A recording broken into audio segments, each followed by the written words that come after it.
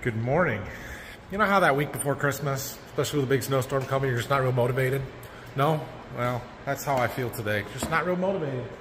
Anyway, we're getting back to this tractor here. Got a little cleaning to do. I think I'm going to go around and pick off some of the heavy dirt, stuff like that. I doubt we're going to wash today, but I might start changing filters and pulling that stuff out. Dad wants to bring his pickup in and change oil, so I don't want to get the floor all wet and everything before he does that. We'll get something done. Good morning. I'm pulling the book out. See, when you're going and buying a used piece of equipment, if the manual looks like this one, you know, used, you probably got a well taken care of piece of equipment there. If it's still in the plastic, you better call the dealer and see if they got service records. Here's ours. Let's see.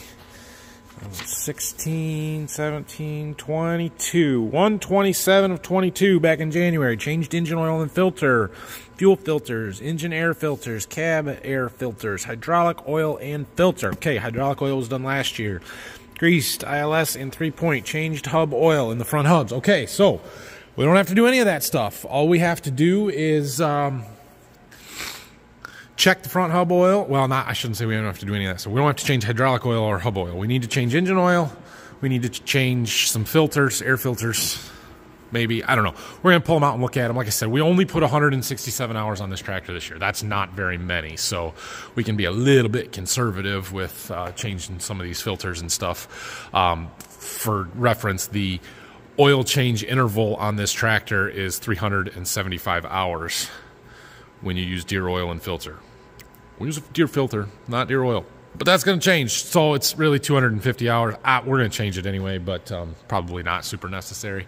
And then like the fuel filters and stuff, I think they're 400 or 500 hours that they can run. Huh. Well, that oil barrel is about empty, isn't it? I thought there was a little bit more in there than that. I don't know if we're going to have enough to actually change the oil in that tractor. We better try and get a 5-gallon bucket around or something before we drain it so that we know we have enough. And if we don't, we need to clean that out anyway. I am going to go get the forklift so we can get that shuttle down and drain it. We're going to work on that first, I guess. And then I can, yeah, we can move some stuff around in the shop with the forklift. We should probably think about, maybe not today, but tomorrow, getting the Backhoe and the 7520 in the shop so they're warm when we need to push snow on Friday and Saturday. All right, so we're going to drain that tank. I found a empty engine oil bucket. It's clean and still sealed. Well, it's clean. So I am draining what's left in that tank into there. We'll see how much we get. I think I'm going to go up there and put some blocks under it so it drains out a little bit better.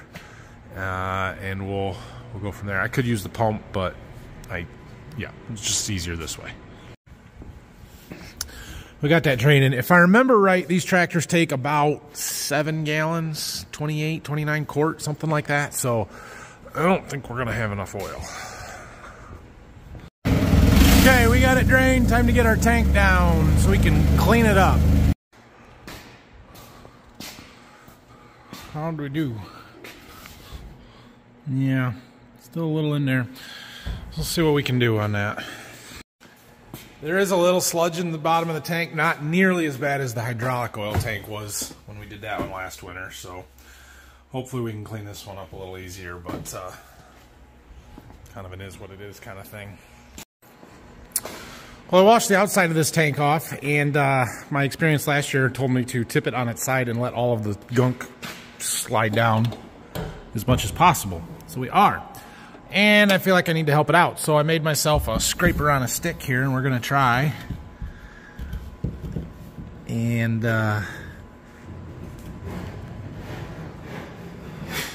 scrape that stuff down, maybe out. I don't know how we're going to clean it out, but we're going to do our best. Dad wanted to bring his truck in. He's got to change oil in that, so he's going to do that here this afternoon, I think. I got a scraper and scrape that stuff down. We're going to let her. It's still dripping. I'm going to let her go until after lunch, and we'll see if we can't dip some of that oil out of there or something. I don't really want to put diesel or anything in there, well, especially water, to try and clean it out for fear that I won't get it all out of there. I don't know. We may try something. I think I had a little scooper. I tried to scoop stuff out when we did it last year. But anyway, we pushed this tractor back. I'm going to start, let's pull the air filters out, look at those, see what we can do to this tractor. I got just shy of 5 gallons of oil out of there. So we don't quite have enough of that to change. I may have some in a jug in the oil room. We may still be able to change oil in this tractor and get it refilled okay. Dusty? Yes. But I can still see the blue. Like that's not change worthy at all. So 167 hours. Yeah, we're gonna blow that one out and run it another year. We'll use our fancy air filter cleaner. I mean, it was dusty.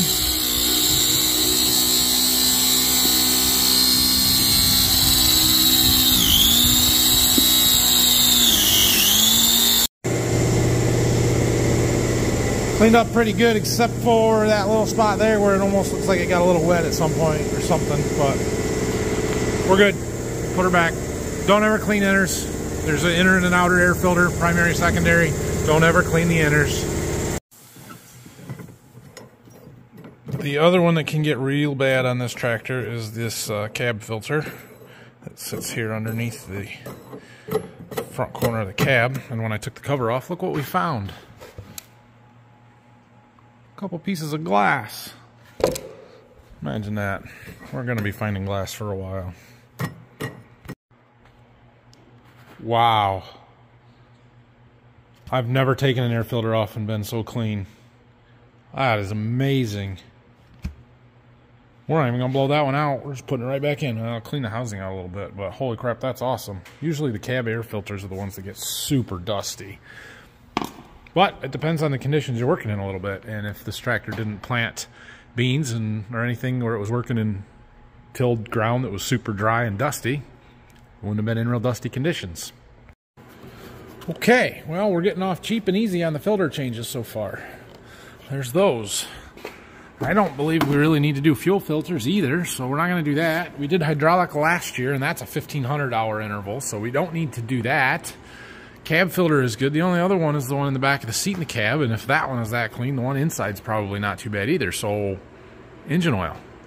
We're going to change engine oil filters, but we're not going to do it until we get our engine oil, or we know we have enough. So that was easy. So really, we need to clean, and then I did order that cab kit for this tractor. We could start tearing the cab apart. Maybe we should do that. Maybe I shouldn't until I know that I'm going to get the new one. I mean, I said that I got it ordered, but that doesn't mean they have it, and I'm going to get it reasonably fast. Picking dirt. Hey, look, it's Anna. What's up? We're going to lunch. Oh, it's way up underneath the cab. This is the hardest dirt to get off of these tractors, is the stuff up underneath the cab, way up in there. Part of the reason why I really like the 8RX. It's open. You can get to all that stuff. Much, much better. No tires in the way. Super convenient. Okay, lunchtime. We just got lunch. Had to do a little shopping. Don't go to Meijer the week before Christmas ahead of a snowstorm. They don't have anything anyway. We bought meat and alcohol. That's all you need in front of a snowstorm. Right, Anna? Yes. Anna's with me. And for those of you that don't know, she's my sister, who is a senior at Michigan State. Yep.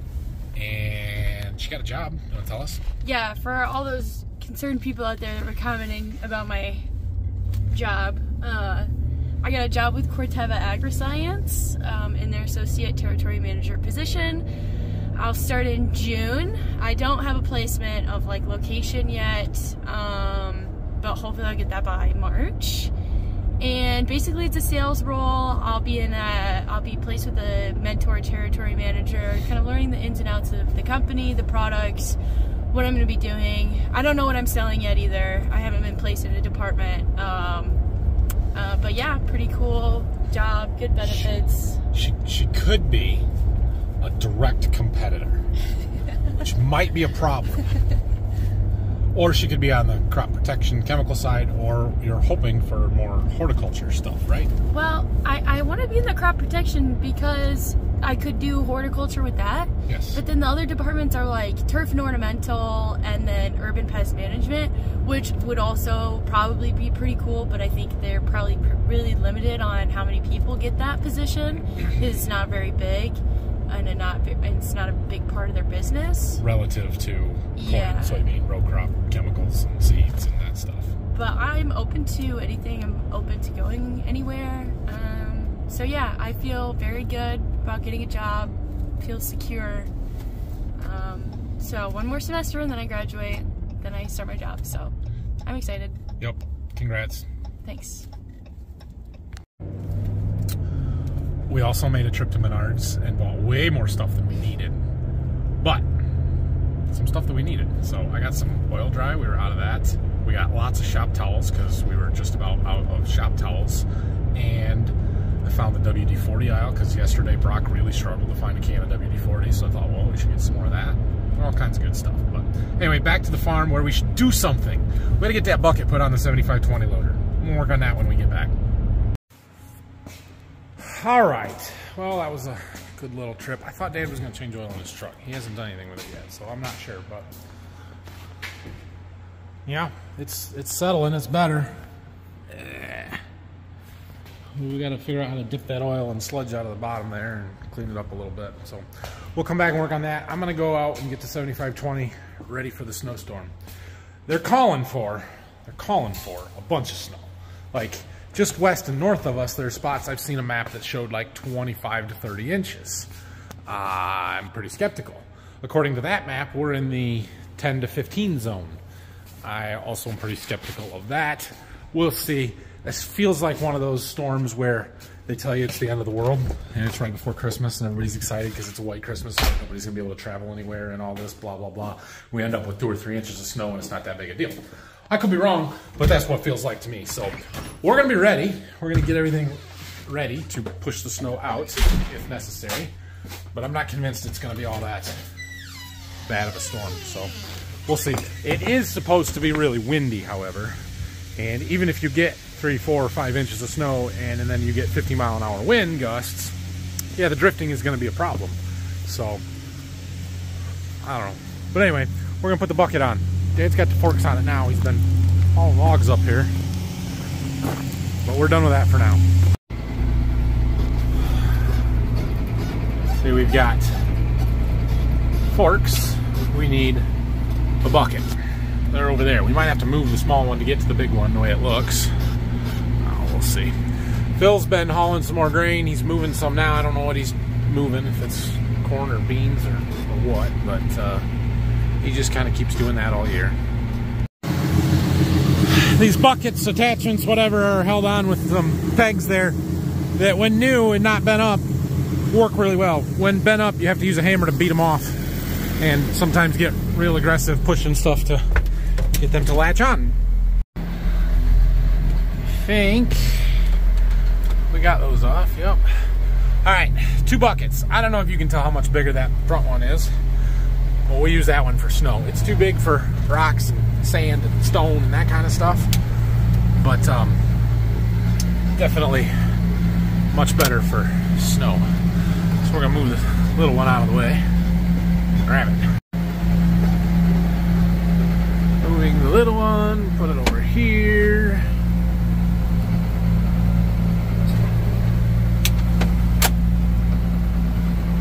Grab the big one. Oh yeah. All right, so I got the hooks on the top there, but I don't think it's actually latched. Oh, maybe. I don't know. We'll see. Haha! If you look right under there, in case you can't see very well, right there, and there, it's latched. Sweet. Well, that one's not all bent up, apparently. All right. Well, we got that done. The guys that bought the International are coming tomorrow morning, it sounds like, to get it. So I'm going to just leave that in the shop. At one point, earlier this morning. They texted me and said, would it be all right if we come next week after the snow and the road's clear? I said, sure. And then he texted me back and said, well, I can come at 11 tomorrow. Okay, do that. So we're just going to leave it in the shop. If it was going to be next week, we'd wait. I mean, we would take it and put it somewhere else so we could free up the shop. But we'll wait to put other stuff in until we get that done. So after they come and get that, then we'll try and get the 7520 and the backhoe in the shop.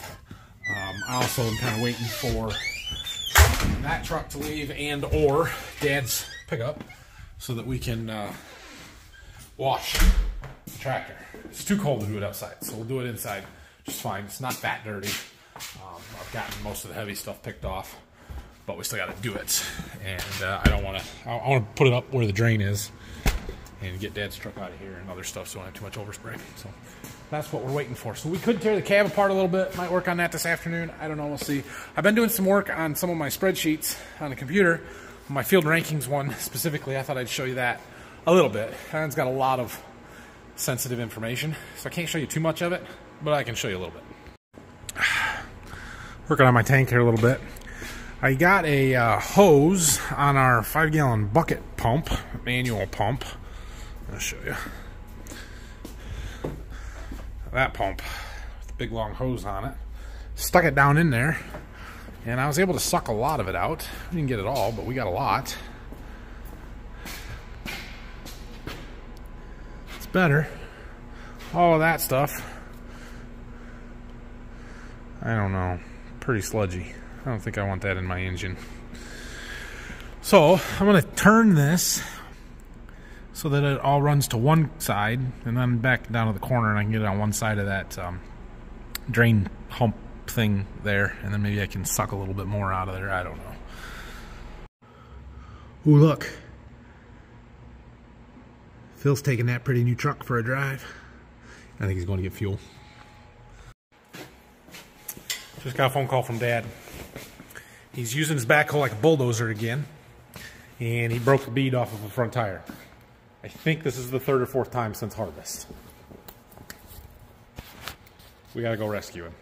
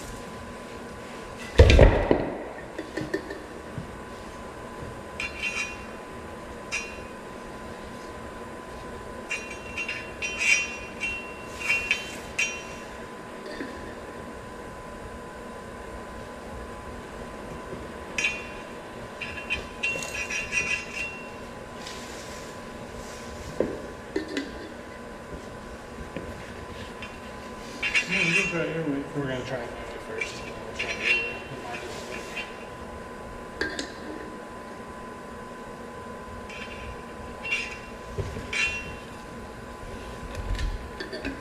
See how easy it is for me to get along.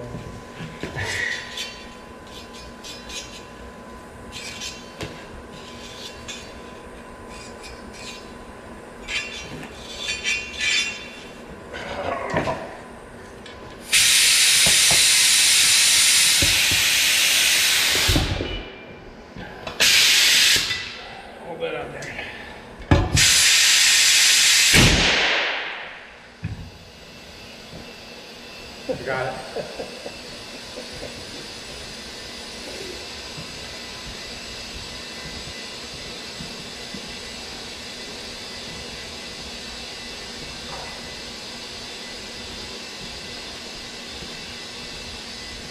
I'm sure I let the pressure get too low on it, and No big deal. rub something and.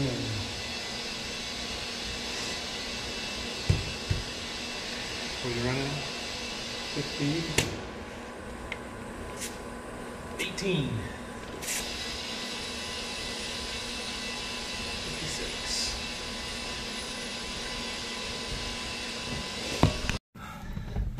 All right, we got Dad all fixed up. Tire put back on. I think he's done heading back to the farm too. Oh, all right. We're back in here. Let's hide some papers from you guys so you don't see stuff you're not supposed to see, and then take a real broad, wide angle of this so that you can't read any of the numbers, more or less. You'll see them if you want to. This is my Borderview Farms field rankings spreadsheet that shows all of our fields and yields and percentage of average going way back to 2007 on here all the way through current year. And I've got some pretty cool information in here. So I got this one updated. Scroll over with the 22 stuff in there. And then it shows me the average. And by average, I mean, so what I do is I take the average, the yield for each individual field, and at the bottom I have our averages for the year, and so it tells me the percentage of that, right? So, you know, this field here that this year went 240.9 bushel per acre, and it was good, over 100% of our average. But the green shows fields that were at least 10% above the average. The red shows fields that were at least 10% below the average. We got more red than green on there, which just means we have some underperforming fields, but a lot of those are really little ones. Like these three here are a whole 30 acres total between all of them. Not a big deal. And then I kind of break it down even farther than, so this shows the average of the averages kind of thing, but this breaks it down by crop, so I can see which fields are our better corn fields, which ones do better in beans, which ones are better in wheat. We've got a couple that are never wheat. But really what's cool about this is I can chart some stuff. So I printed this out here, and this is our yields trends going all the way back to 1997, and you can see the last 2 years have just spiked like crazy. I mean, we had phenomenal. Corn is on the top there, just phenomenal corn yields this year. And then this one, this is the 10-year average. So the 10-year average of the preceding 10 years. So like this year, we dropped off 2012 and added 2022. And so our 10-year average corn yield jumped by 7.3 bushels this year. Because we dropped off a bad year, added a really good year. So that's really good. When you can move your 10-year average by that much in 1 year, well, you had good crops. I am pretty open with you guys in the information and stuff that I share, but when we can get down right into our actual average yields and how many acres and stuff, that's just a little bit too much. So I'm going to hold off on sharing all of that detail with you. Just know that we had a really good year here because it rained. It rained. That's why. Our insurance agent dropped off a couple dozen cookies. Thank you. We're going to enjoy those. It's 4:30. I'm going to play around on the computer for a little bit, then I'm going to go home. All right, I helped Dad finish changing his oil in his truck, and that's going to be it for tonight. So, like I said, we're not real motivated this week. It is what it is. Yeah, we didn't really do anything to the tractor today, but we found out that we don't need to do some stuff to it, so that's good. We're going to try and wash tomorrow. We should be able to get the Dad's pickup out of there and the International Semi. Those guys are coming to get that in the morning, so hopefully tomorrow afternoon we can do a little washing before we got to get stuff backhoe and the tractor inside for the snowstorm that's coming. That's tomorrow's goal. Clean up the 8430. So, thanks for watching today. Like, subscribe, questions, comments, leave them down below. We will see you again tomorrow, most likely. Tomorrow might be the last video for the week. I don't know. We'll see. Maybe I'll throw tomorrow and Friday together and we'll just do one. I don't know. We'll see. We'll watch the snowstorm roll in. So, have a great night, everybody.